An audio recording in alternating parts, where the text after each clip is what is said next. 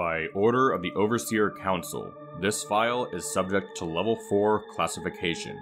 Level 4 clearance is required.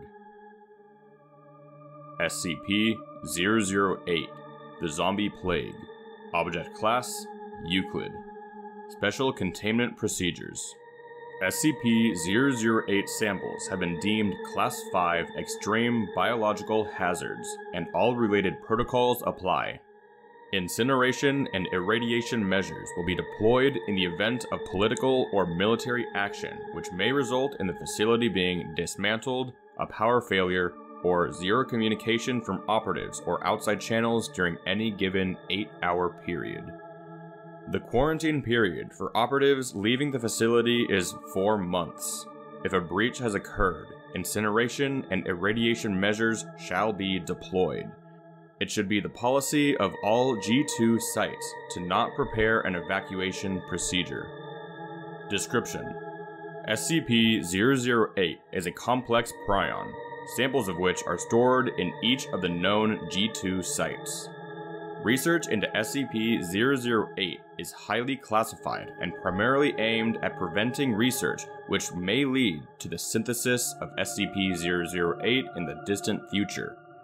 Traits of the SCP-008 prion include 100% infectiousness, 100% lethality, transmission through exposed mucous membranes and all bodily fluids, and not airborne or waterborne. Symptoms of infection with SCP-008 manifest no more than 3 hours after exposure and include flu-like symptoms with high fever plus severe dementia in later stages. Coma onset approximately 20 hours after first symptoms appear and 12 hours after noticeable dementia. Coma onset will be considered onset of death. A period of sporadic cellular necrosis occurs, which comes to resemble gangrene.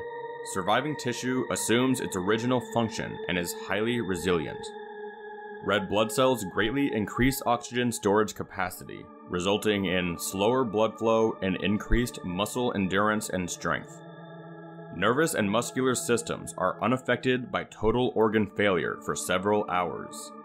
Metabolism may decrease to extremely low levels, allowing subject to survive for over 10 years without nutrition. High blood viscosity results in negligible blood flow from gunshot, puncture, and slashing injuries. Conditioned behavior, motor controls, and instinctive behavioral mechanisms are damaged, and cognitive abilities are severely retarded and erratic. Animals experience excessive brain necrosis and are inactive. Subject can adapt to its damaged nervous systems, but is limited to basic physical activities including standing up, balancing on 2 legs, walking, biting, grabbing, and crawling. Subject will energetically move towards sights, sounds, and smells it associates with living humans. Subject will attempt to ingest living humans if physical contact is made. Neutralizing fully infected subjects requires significant cranial trauma. There is strong evidence to suggest SCP-008 itself did not form naturally on Earth, since variants of similar complexity would have displaced much of the ecosystem. In 1959, a short collaborative effort with the USSR to locate G2 sites and eliminate SCP-008 was negotiated following their discovery. The status of SCP-008 in Russian custody since collaboration ended is unknown. Addendum 008-1.